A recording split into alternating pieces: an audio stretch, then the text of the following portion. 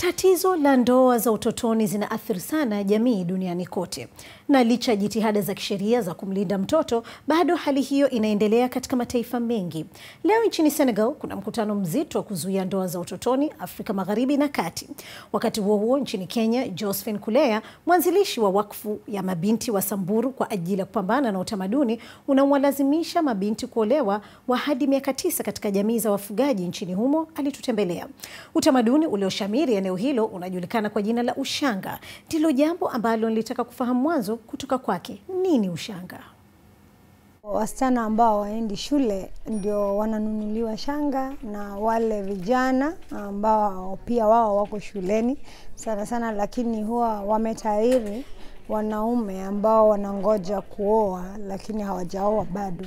Na sasa vile hawaruhusiwi kwenda kulala na wake wenyewe, wanaruhusiwa kuchukua msichana yoyote ule wako kijijini kumnunulia hizo shanga, alafu sasa hapo ndipo wanaruhusiwa kulala na huyo mtoto. Linapotokea hili jambo, wazazi wa mtoto wa kike wanakuwa na taarifa kweli?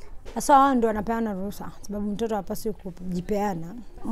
Wakati mwingine msichana anakataa, lakini inabidi alazimishwe. Kwa hivyo baba na mama huwa wamekubali. Akishanunuliwa shanga, anamuoa?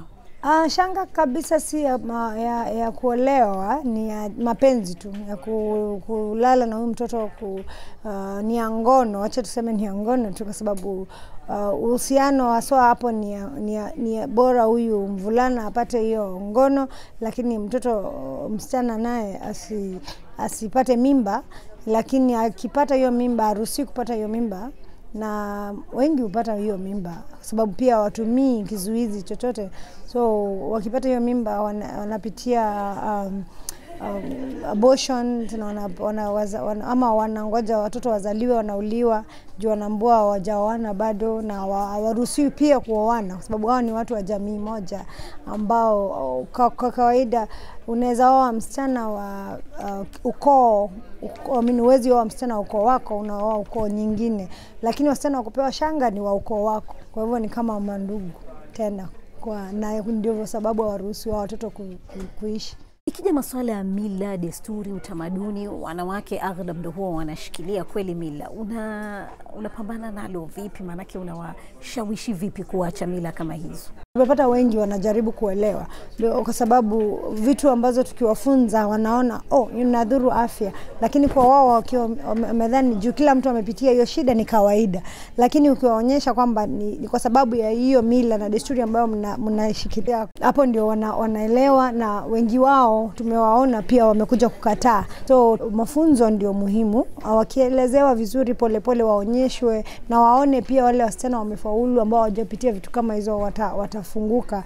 Unadhani utashinda vita hivi? Kabisa. Kuna sheria, na hiyo pia imetuwezesha kuweza kutoboa, kwa sababu na kitambo kidogo ungeweza kusema kitu na unaangaliwa hivi sema nani akakutuma wewe. Lakini nchi kama Kenya tuko na bahati sana, sababu tuko na hizo sheria zote, na hata sheria ya lazima kupeleka mtoto shule. Na mimi ningesema kama serikali ingetia maanani hizo juhudi ya kuhakikisha kwamba ile sheria wamepitisha inafanya kazi, na wao wenyewe kama serikali wanafuatilia kutoka level ya chief, na hakikisha kila mtoto kwa hiyo jamii wanaenda shule.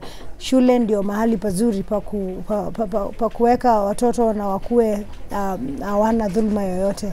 Lakini kama watoto bado wako nyumbani, watoto ndio wanaenda kuuza maziwa, watoto ndio wanauza makaa na vitu zote, basi bado watoto hawapati haki zao.